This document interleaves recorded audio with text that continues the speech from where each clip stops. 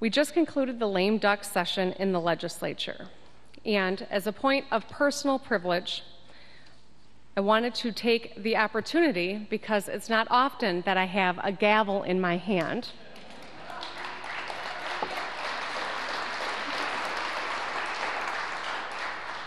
but I view this not only as an opportunity, but also as my duty to speak for so many people whose voices were shut out and shut down in recent weeks here at the Capitol. As I stand before this body today, I am reminded that today's meeting of the Electoral College is more than just a ceremonial vote. It's an affirmation of the will of the people of Michigan, as evidenced by the fact that we are here to cast all 16 votes for President Barack Obama. We know that Michigan is a state that believes in opportunity and embraces a vision for our state and for our nation that looks forward, not one that focuses on an extreme ideological agenda.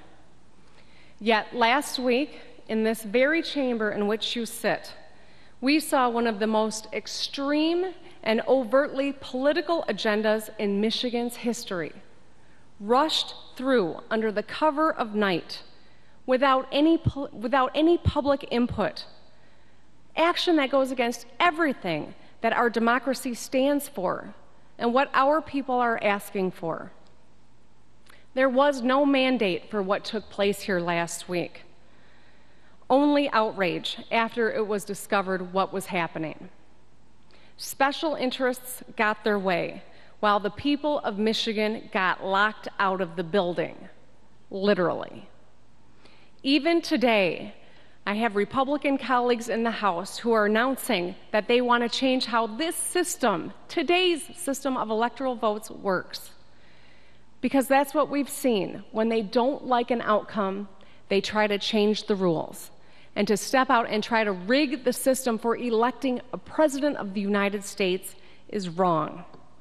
It's just one more effort to undo the will of the people and ignore what the people are calling for. We began this legislative session in January 2011 with hope and promise of bipartisanship. And yet, that hope quickly turned into hopelessness as the governor turned out to be anything but the tough nerd we were promised. To that, I asked the governor, what's happened to relentless positive action? After last week, it appears that it was just rhetoric. So as we stand here today, we want to focus on hope again and to look forward to rebuilding America under President Obama's leadership. And allow me to talk briefly about the positive action that I believe and that we believe Michigan must now take. We believe that we can turn Michigan around by reinvesting in what makes us great. And that starts with our kids.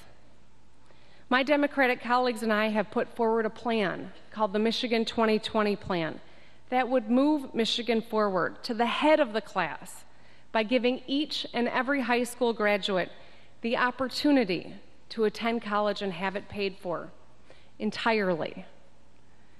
It's a plan that economists, educators, parents, and students all agree is the right plan to bring jobs to our state and provide a better future for our next generation.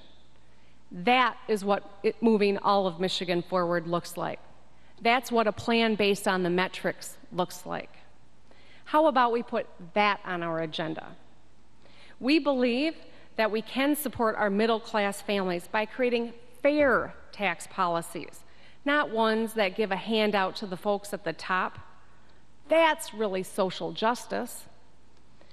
We can and must grow, not cut, the programs that get our unemployed and underemployed workers retrained and back on their feet so they can find new jobs and new opportunities for themselves and their families.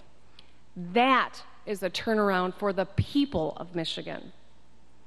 We believe we can open our doors for graduates and young professionals by fostering redevelopment going on in our urban areas and creating an atmosphere that they look for when deciding where to work and live and grow their own families. That is a future we can look forward to. We can welcome the gay and transgendered communities here to our state instead of inventing new reasons to let them leave. That is social justice.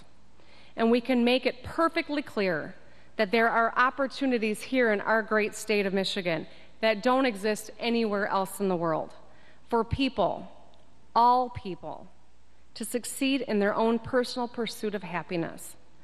That is how we put the Michigan people on the path to prosperity. And we can do all of these things, but only if we, the people, have the courage and the strength of character to make that happen. I hope that my Republican colleagues use this holiday break ahead of us to think long and hard about what's happened right here in this chamber over the past 2 years, and spend some time talking, but most of their time listening to the people who elected them, to the people that they represent, to the people who pay their salary. They're asking us to be leaders. They're asking us to be bold. They're asking us to make Michigan a place we can be proud of again. I believe, and I know you believe, that we can do better, and we will.